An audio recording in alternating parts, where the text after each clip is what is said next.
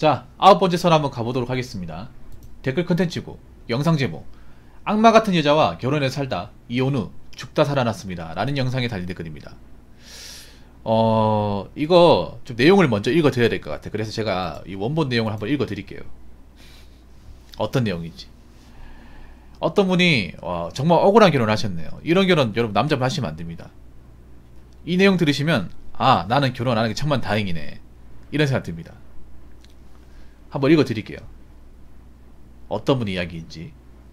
20대 시작해서 30 전에 이미 한번 다녀왔습니다. 한번 다녀왔다는 얘기는 이혼 찍고 나왔다는 거죠. 돌싱이라는 얘기입니다. 적절히 돈 받고 다 갖다 바치고 갖고 싶은 거, 취미는 고사하고 친구들 못 만나는 건 당연하고 회사집에 연속 직장 상사랑 술 한잔 못 해봤습니다. 퇴근하고 오면 설거지에 쓰레기 버리고 청소까지. 밥값 명목으로 6,000원 현금으로 주는데 담배 사피면 끝. 그나마 밥은 잘해줬습니다. 그래서 여자가 돈을 모았냐? 돈을 다 쓰고 심지어 툭하면 대출 받아 쓰랬습니다. 내가 못 보러 와서 대출 받는 거라며 친구 남편 비교당했습니다. 매일 하루 택배가 3, 4개씩 오고 다 지 옷, 지 화장품, 지 신발, 지 가방이었습니다. 작은 방은 본인 전용 창고로 사용할 정도였습니다. 회사 앞에 왔다고 내려왔다길래 가면 스벅커피 주고 갔습니다. 차라리 김밥이 더 고마울 것 같은데. 심지어 저는 매 많은 남편이었습니다. 승질머리 지정굿이라 장난 없고 진심을 다해 쳐맞았습니다. 약해서 맞은 게 절대 아닙니다. 양가 부모님 해주신 전셋집 명의 넘겨주고 있는 돈 없는 돈 다 줘버리고 이혼 성공하고 보증금도 없는 월세로 다시 시작했습니다. 7년 만에 서울에 집 짓고 대출금 이제 80만원 남았습니다. 이제 다시 모아서 경매를 하나 더 사는 게 목표가 되었습니다. 그 사이 여자도 2번 사귀고 한 번은 동거도 하면서 지내봤지만 여자에 깊게 마음을 안 주게 되니 수틀리면 갈아치우는 나를 보게 되었습니다. 야, 근데 이건 남자도 문제가 있다. 왜냐, 남자가 이걸 몰랐을 리가 없거든. 결혼하기 전에. 이거는 남자도 문제가 있어요. 이 댓글 다신 분들 생각해보니까 문제가 있어요. 왜냐하면 여자가 문제가 많은데 이거를 왜 결혼하고 나서 알았을까? 분명히 생활 습관 같은 걸 좀 조사해보고 좀 체크해보면 알 수 있을 텐데. 와, 아니 돈도 자기 마음대로 쓰고 거기다가 폭력까지. 와, 진짜. 나 같으면 그동안 맞은 거 있잖아. 병원 진단 다 끊어가지고 폭행죄로 고소했을 거야. 합의금까지 반환했을 거예요. 그냥 안 놔둘 것 같아. 전과자로 만들었을 것 같아요. 야, 이런 분들 성질머리 못 고칩니다, 여러분. 물론 이 결혼이 일반적인 결혼 사례는 아니에요. 일반적인 결혼 사례는 아닌데 이분이 정말 세게 대긴 했네. 보통 여자가 아니네요. 야, 이거 결혼한 게 아니라 자기 택배 비용을 마련하기 위해서, 자기 인터넷 쇼핑을 하기 위해서 결혼을 했네. 내가 인터넷 쇼핑해야 되는데 내가 돈은 없고 누가 돈을 대줄 사람 필요하니까 딱 너가 적당하다. 너는 그냥 하루 6,000원으로 치워. 나머지 돈은 내 인터넷 쇼핑을 위해서 갖다 바쳐야겠다. 야, 근데 이거를 연애 시절에 몰랐을 리가 없을 텐데. 이건 돌변에도 심한 것 같은데. 이거는 사전에 파악을 할 수 있거든요. 뭐 택배 주문이나 돈 수수료 이런 것들은 파악을 할 수 있어. 근데 이분이 그냥 관대하게 생각한 것 같아.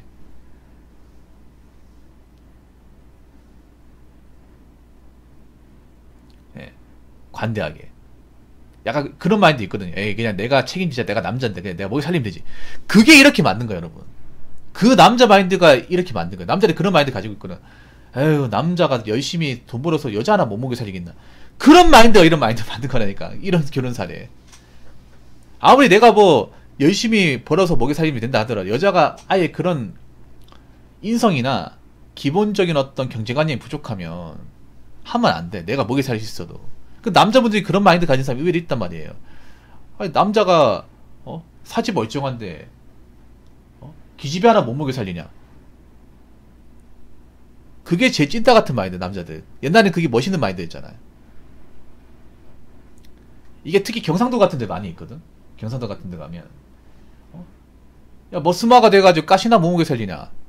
내가 책임지고 암만 낳아주면 내가 먹여 살리지. 이런 마인드 가지고 있단 말이야. 그래서 약간 이런 빌런 같은 분들이 생겨나는 거예요, 이게. 아니, 내가 뭐 돈을 벌어서 가정도로 하더라도 여자가 깜이 아니면 걸러내야 될 거 아니야. 이건 상남자가 아니라 하남자입니다, 하남자. 지하남자예요, 지하남자. 상남자가 아니라.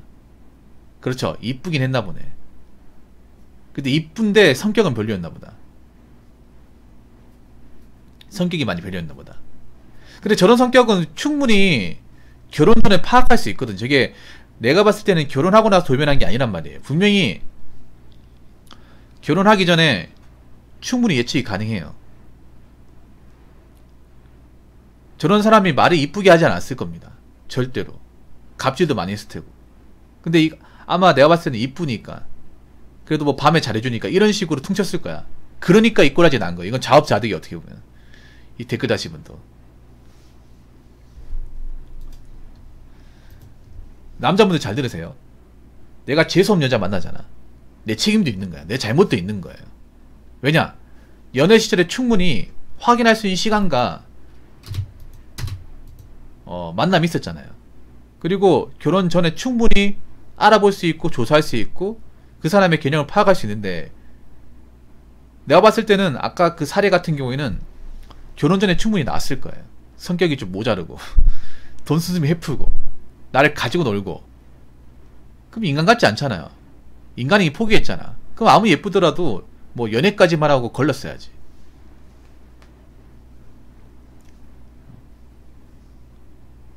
난 그렇게 생각해. 아무리 여자가 외모가 예쁘다 하더라도 성격이 저러면 난 사람은 안 보일 것 같은데. 인성 개차반이면. 안 그래요? 예쁜 게 평생 가나? 한때잖아, 한때. 예쁜 사람들도 엽전 많이 하거든요. 평생 가는 게 아니에요, 여러분.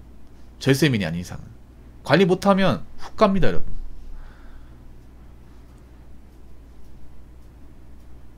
저런 분들은 내가 봤을 때 행복하지 못할 거야. 다른 사람 만나도 똑같아. 저는 여자 밑에서 누가 버티겠냐고. 남자분들 여자 외모만 볼 게 아니라 종합적인 거 다 보셔야 됩니다. 아시겠죠? 이거는 남자 잘못도 있는 겁니다. 자, 댓글 한번 읽어보도록 하겠습니다. 남성분들, 제발 배우자를 고를 때 외모에만 집중하지 마시고 경제관념이 올바른가를 유념있게 보셔야 합니다. 돈을 소중히 생각하는 여성은 돈을 벌어오는 노력이 얼마나 가치 있는가를 아는 여성이고, 그런 여성은 배우자 혹은 남친의 돈도 똑같이 소중하게 생각하고 아낍니다. 이상한 여성을 선택하고 여자들은 왜 이러냐, 이러시면 안됩니다. 제발 현명한 눈을 키우시기 바랍니다. 현명한 눈을 키우셔야 좋은 여성이 보입니다. 참 안타깝네요. 저는 참고로 여자입니다. 라고 적어졌습니다. 근데 이분이 여자분인데 좋은 여자분이, 이분이 아주머니인데, 이분은 정말 열심히 사시면 제 방송을 굉장히 많이 좋으시고 저한테 혼나기도 했어요. 왜냐하면 좀 헛소리 많이 해가지고. 근데 혼나도 저한테 반박을 못해요. 이분이 제가 사장님을 알고 있어요. 여자 사장님. 그러니까 이분이 공장을 하시는 걸 알고 있거든요. 워커홀릭, 여자 워커홀릭. 그러니까 가정도 일하시면서 공장 일도 하세요. 쉬어본 적이 없어. 드물죠, 여러분. 그러면서 집안 살림까지 다 거들어요. 근데 댓글 다시면 잘 되세요. 본인 같은 분들이 없어요. 본인같이 하는 분들이 거의 없어요. 좀 나쁘게 말하면 한 30년 중에 한 명 있을까 말까 합니다. 본인 같은 분들. 댓글 다신 분은 본인 같은 분들이 많을 까 생각하죠. 한 요고 같은 데 가잖아.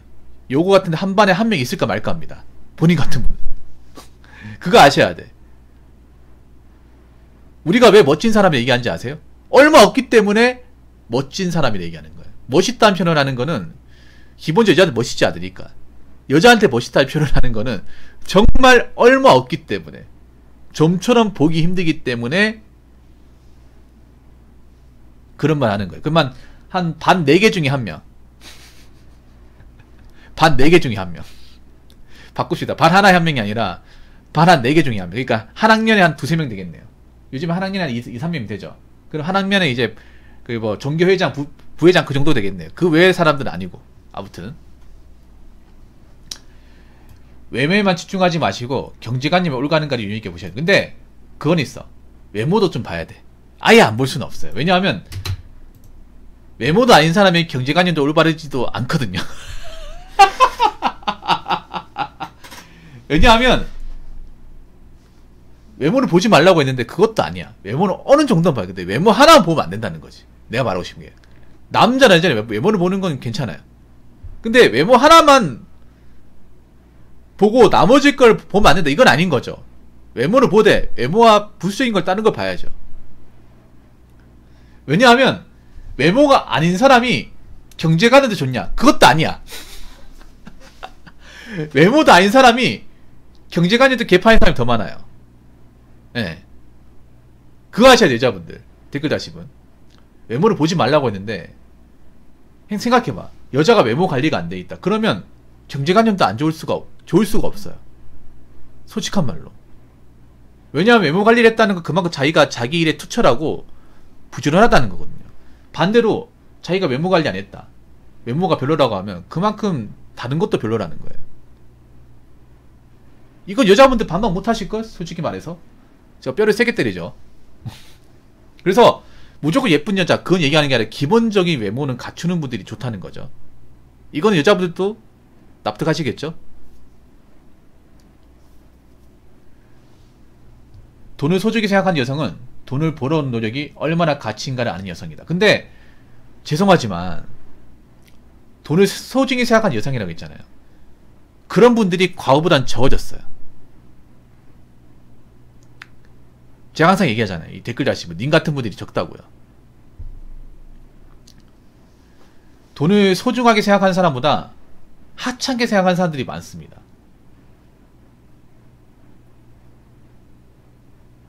당연히 그런 여성은 뭐 배우자 남친에도 똑같이 소중하게 생각하겠죠. 근데 현실은 돈을 소중하게 생각하는 분들이 그렇게 많지 않습니다. 특히 나이 먹은 만남에서는. 이상한 여성을 선택하고 여자는 왜 이러시면 안 되니? 이상한 여자가 많아요. 댓글 다시면 아직도 사태 파악이 안 되시네. 여자분들이 확실히 시야가 좁아요. 네, 시야가 좁아. 제가 이상한 여성 한두 명이면 아예 뭐 우리가 재수없다 그냥 뭐 저런 여자도 있는 거니까 이렇게 생각하는데요. 이상한 여성이 생각보다 많아요. 많아. 하장인 사람이 많아요. 저희가 괜히 왜 이러냐 하는 게 아닙니다. 정말 그래요. 3명 맞는 3명 다 이상해.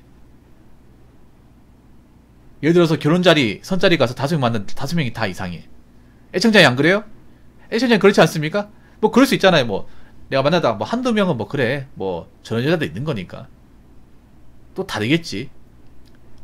나이 먹으면 다르겠지라고 하는데 3번째도 이상하고 4번째도 이상하고 5번째도 이상하고 그러니까 어떻게 돼? 아유 뭐 나는 그냥 이번 생에 글렀다. 혼자 살아야겠다. 그렇게 밥 먹잖아요. 여러분. 이번엔 다르겠지. 또 이번엔 다르겠지. 남들이 괜히 여자들은 왜 이러냐 이렇게 얘기하는 게 아닙니다. 정말 이상한 사람이 많아요. 특히 나이 먹을수록 나이 먹은 사람일수록 이상한 사람이 더 많아. 이상한 사람 비중이 진짜 많아요. 자기도 이상하다 생각하지 않아요. 문제는 뭐냐 하면 남들이 봤을 때 이상한 게 맞거든. 근데 정작 자신은 정상으로 받아들여. 자기가 왜 이 나이 먹도록 결혼 못했는지, 왜 남자한테 까이는지, 왜 결혼시장에서 자꾸 멀어지는지 몰라. 남자들은 아는데 이상한 게 맞거든요. 사태파 못한단 말이에요. 애청자님 안 그래요? 나도 나지만 와 이 사람들 정말 답 없다. 결혼 안 하면 뭐 어떻게 먹고 살려고 그러지? 나도 나지만 정말 걱정된다.